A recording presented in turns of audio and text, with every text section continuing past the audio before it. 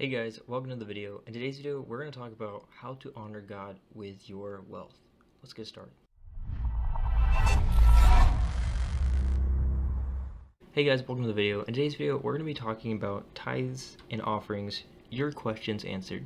So I'm pulling this from RamseySolutions.com, and it's going to cover what is tithing, what is offerings, and let's get started. Number one, what is tithing? A tithe is a portion, 10% of your income given as an offering to your local church. The word tithe literally means tenth in Hebrew. Because this custom of tithing is biblical, many Christians and Jews practice it as a part of their faith. It says Leviticus 27:30, a tenth of the produce of the land, whether grain or fruit, is the Lord's and is holy. Proverbs 3:9, honor the Lord with your wealth, with the first fruits of all your crops. Okay, so that's cool. Down here it says, what's the difference between tithes and offerings? A tithe is a specific amount, 10% of your income, that you give first. And an offering is anything extra that you can give beyond that. So after you've tithed and paid all your bills and expenses for the month, you can use any extra money in your budget to give even more. This can look like giving a cash offering to your church above and beyond your normal tithe, giving money to a charity you support, giving to a friend in need, or giving your time and skills by volunteering. So that's nice, he explains this pretty well. Why should I tithe? The Bible tells us that tithing is a way to show that we trust God with our lives and our finances. This is something that definitely hits me as I realize I haven't had my trust with God is not as strong as it used to be. And I realized, well, why is that? Well, for one, I haven't been tithing that much. I kind of stopped doing that. And that's what prompted me to make this video, is to really address this to myself, to call myself out, and to be transparent with you guys and show you, hey, I'm not perfect. And then also to share it with you because you may not have known about this. So this is pretty cool. Tithing isn't for God's benefit. He doesn't need our money. Instead, tithing is meant for our benefit because sacrificing a portion of our income reminds us to rely on God to meet our needs. Plus, it makes us more aware of the needs of others too. In fact, supporting the needs of pastors and the work of the local church is one of the main purposes of tithing. Tithing helps your local church actively be the church by helping others. Giving encourages a grateful and generous spirit and can help steer us away from being greedy or loving money too much.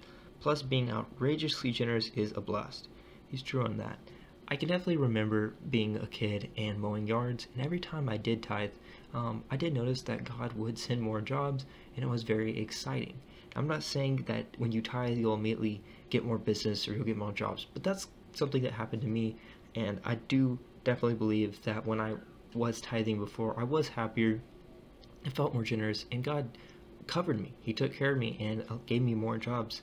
He didn't just take the money and then, figure it out. So that's one thing that I've had an experience with tithing, and I do miss that generous and happy spirit of being able to bless other people and to support the church because they're only supported by our tithes.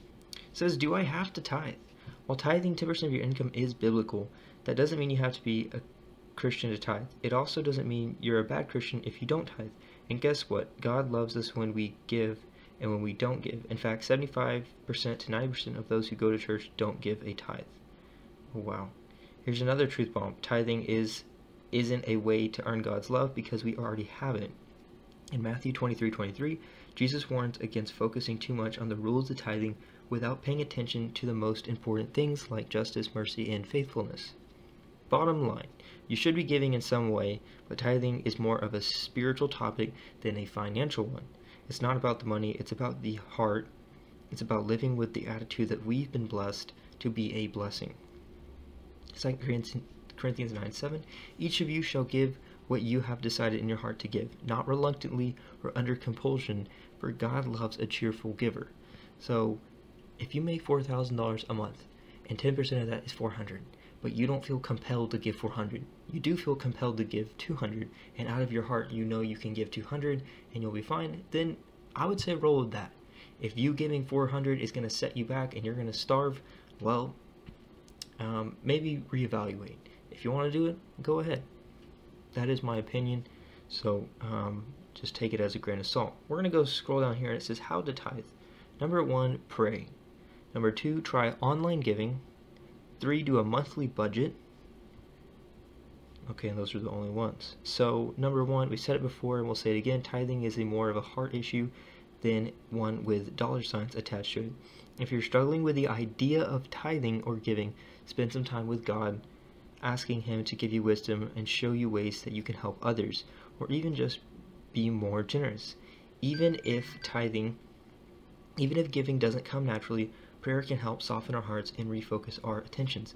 That is something I'm definitely working on for myself, because I've realized I've become kind of hardened on that, and I would like more prayer and to be able to have a more soft heart when it comes to tithing. Try online giving. Many churches have tried to make tithing as easy as possible. If you go to church, they may have a way to give online or through an app. I know with our church you can set up a reoccurring basis, so if you know how much money you have coming in, you can set it to auto take out of your bank account.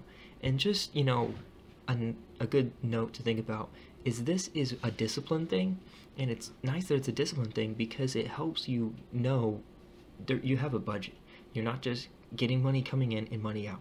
You know, this is how much money's coming in, this goes to tithing, this goes to food, this goes to bills, you know, whatever. So when you have a more structured budget, you will actually save a lot more money and have more money at the end of the day, because all your dollars, you know exactly where it's going, and you feel good about it. And when you have an organized budget and it's structured and there's order, God is a God of order, and there's more peace. That's pretty much it. So if you guys like this video, please leave a comment, like, and I'll see you on the next one.